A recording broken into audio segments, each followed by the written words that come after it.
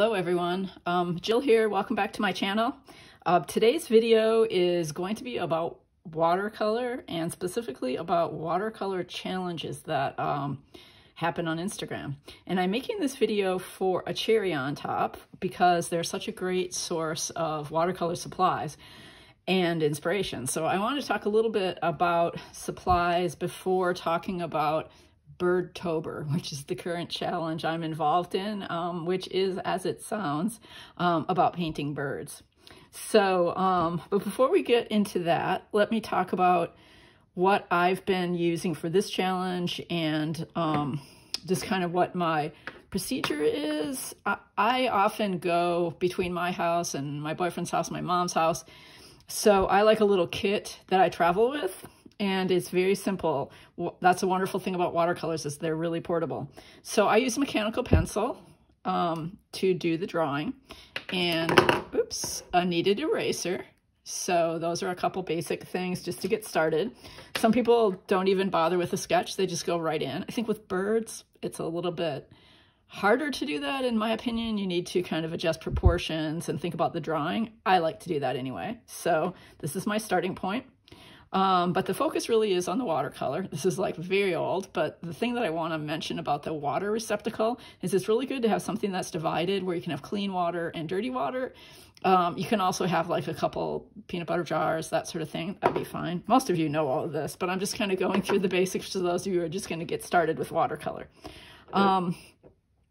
Okay, these are 3 examples. I should have opened this before starting because these Daniel Smith tins can be a little, or cases can be a little challenging for me. I think it helps to start from the side when you open them.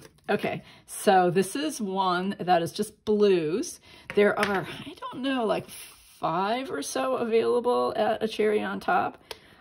This one is the mixing set, and it has all of the, these are called half pans. All of the half pans filled to the brim, like really with a lot of watercolor. This will last quite a long time. The nice thing about these smaller sets, they're less expensive. They get you started. One is for flowers, so really pretty colors for that. One's called Inspiration, I think. And then there are some one color sets like this. Anyway, they're extra half pans, and this is for your tubed watercolors, and a cherry on top has all sorts of Daniel Smith tubes, and probably other brands too. I really like the Daniel Smith. And so you just squirt it in, let it sit overnight, and you have your own custom palette. Okay, so that's one option. The other option from a cherry on top is Archer and Olive. And this, you buy this little wooden box separately, but I just love it. It's so adorable, and it has like a magnetic closure, and it's an investment. But once you do that, then you can buy the different sets and trade out the colors depending on what you want to do. So far, I just have these colors, which is a really beautiful set. I can't remember which this one's called, if it's just the warm set, but at any rate, you can find it in the shop, I think. I think these are still in stock. Cherry on Top started carrying my very favorite paintbrushes, which are these black velvet. One of these is really old and one is brand new, but the old one that I've used so much is still holding up really well. These are both size 8, and for me, that's all I need. I don't really need a small brush. Even for a tiny, tiny bit, like of an highlight on a bird or something, this has a really nice tip. When it's wet, you can tell more. But I really strongly, these are an investment, but they last forever. They're wonderful brushes. The other thing that I got from a cherry on top are these little watercolor paper pads, and you can do all sorts of cute things with these, and I've done some of that too. But currently, I also just like using them to test out colors. And you might think, well, that's silly and a waste, but I like to do it on watercolor paper. So, so for me, it's not a waste, and I layer them over and so forth. So I make pretty good use of every inch of this paper. But these are just good to be aware of. I'm not sure if they still have them. They're Prima, but I did get them from a cherry on top. Okay, so that's the supplies part of this. The other thing I wanted to just say, like, give you just a few tips. These will be in a blog post, by the way, a blog post coming to a cherry on top. And so you can go there to follow up the video, or maybe you're coming here to the video after seeing the blog post. But I'm going to show you my birds. Maybe I'll do that first and then talk about a few things. So let's just look. I will say these challenges, they're often a month long. I did birds in December. That was my first one. And then I did it again the next year. So I have 2 30-day challenges under my belt. And then I did the one that comes up in February, which is called February. And then last year I did Birdtober, and I completed it. And for those who complete it, you get a little reward in the mail, which was for me this sticker. So I put it on top of the notebook I used. I'm not sure what a cherry on top has, but I'm sure they have good sketchbooks that you could use. When I first started doing these, I didn't use watercolor sketchbooks. I just used paper that could handle wet media. Now I'm using watercolor. These are from Etcher. And they come in a pack of 3. Oh, there's a whale to start. But, okay, so this is what my birds look like. Last year I did more notes about the birds. I've been a little bit pressed for time this year, so I haven't done that because sometimes I look up things about the birds later after I've done the painting, and trying to just keep up with the daily challenge. Let me say a little bit about that though. If it sounds intimidating, I start mine at 9:30 p.m. on the day of the challenge. So, and the other night I started at like 10:15. If you are only spending, as I am, half an hour, 45 minutes, something like that, you can just save it for the end of your day when you're relaxed and don't feel pressured about fitting it in. Just get in a habit. And if that's not a good time of day for you, if you're tired, just some other time of day. It really is very doable. As I said, I've done it many times. So anyway, that's what I want to say about the challenge. And you might say, like, why do such a thing? Practice. That's so key with watercolor, like just giving you the chance to repeat something. And for me, it's been good to repeat the same subject matter with birds. I did 100 days too. That was like any kind of watercolor, and that was helpful for me. But they're fun, and they give you that all-important practice. Just show up. A few of your birds you'll like. Many of them will just be practice birds. You know, they won't be maybe your favorite, but they all teach you something. And I really strongly recommend it if you're new to watercolor especially, or even if you just want to like brush up some rusty skills. Okay, so let's see. The other thing I wanted to talk a little bit about, and you can see it more in some of my birds than others, but as I said, I start with a pencil sketch. That's only about 5-7 minutes, something like that at the start of doing the bird. I have to adjust things. Some people don't like that, where they, you know, grab their eraser and have to keep going with different proportions, different angles. I use reference photos, as most people do, because birds are like, they're in motion. It's really hard unless you're using a photograph to do them from life. So, so I gather some reference photos on my phone, you know, put them in my camera roll. There are a lot that are copyright free, just photos that are available of birds. And then I sketch it, and I do erase when the angle looks really wrong, and I try again. And when I first started, and a lot of people make the heads too big, the legs can be hard to do, and you know, it's fun though. I find it lots of fun to keep going back and trying to get it right.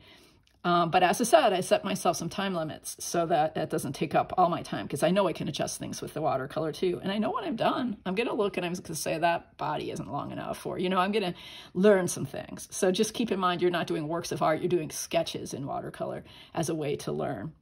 Okay, so I wanted to say that about, and also, what about the lines that show through? Do you need to erase? My own approach is no. I just let the pencil lines be there. Even if there's like something that's like way out here, I might erase it a little bit, but I'm not going to go over the watercolor and like erase every bit of pencil. You might want to do that, and it is possible to do that, but you know, I'm doing these quickly and in a sketchy way, so that doesn't matter so much to me. Okay, so first, the supplies you need. Second, remember that challenges are out there and they help you practice. Third, pencil sketch, and use photo references from the web, and it's all about learning. Fourth, mixing and layering color. I don't know if you can see, but, and it's really kind of hard for me to demonstrate this because it varies so much from bird to bird, but I do allow a little drawing time for some things, especially with this paper where it moves around a lot. But I just like grab color, and then I grab a different color and I mix right in the paper, and then I drop I drop watercolor in to different places, especially if I want one area to be darker. It's very fast and loose. I don't do like a traditional watercolor where you're probably like doing a layer that's light and then a darker layer and so forth. And, you know, I just don't take that time for these. So that's my approach. I wanted to talk particularly about a couple things. One, well, first, let me just show you some birds. This is last year's challenge, this sketchbook. This is this year's. This is actually, the first one was I had to use a different sketchbook for some reason. So the first one is a frogmouth. Isn't this a cool bird? This is a nocturnal bird. I actually saw one this summer at a zoo in a dark room. It was so exciting because I had done this picture first. So anyway, that's there, and I saw an owl last summer that I wanted to capture in here. But this is my first one for this year, a rooster, which is the first part of the challenge called Birdtober. And so here they are, Wild and Crazy Penguin. One thing that doesn't really show up on Instagram, and I tried to catch it in some of the photos for the blog, is that you've got these 2-page spreads. Usually I just post the picture of the bird. I loved this bird. This is a zebra finch, and they're so adorable with their little striped tail and dots. I'm going to say more about putting in highlights, but long as we're on this bird, the other supply that I didn't talk about is bleed-proof white. This ink is really nice for the highlights. You could also use gouache in white, but you can see I went in, added the little dot that brings the eye to life, did the white for the stripes and the white dots with the ink. So even though it's all watercolor and pencil, there is this final layer of a little bit of white, a little bit of highlight here and there. There's usually a little highlight on the beak. So that's a good thing to have in your arsenal of supplies. Is this a wild bird? It's called a secretary bird. Sometimes I like to do a couple, draw from a couple of very different reference photos, and so that's what I did here. So we could kind of see those long eyelashes. Oh yes, this is like a parakeet style bird. This was so much fun. I want to talk about like doing dark birds versus colorful birds. The colorful birds, you have a lot of like, I kind of mixed this red using magentas and yellows. So I do sometimes do a little mixing. I should talk about that. You can grab like I like porcelain palettes. Okay, the sun's coming in. I'm gonna like pull the drapes a little bit.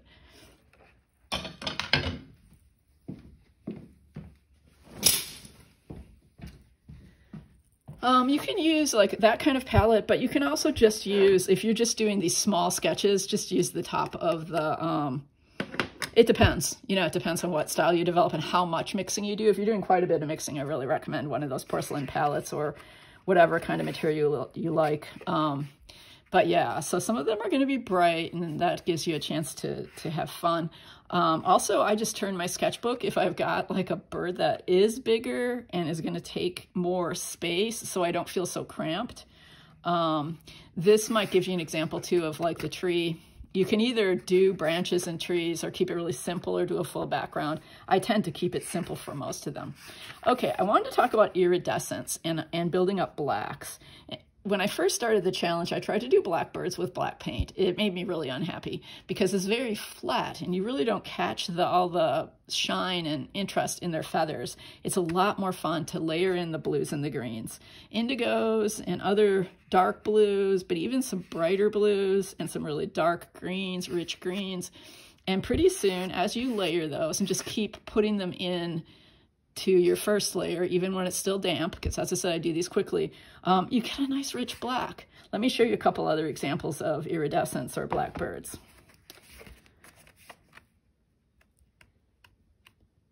I kind of marked this, so I should go to my bookmark here.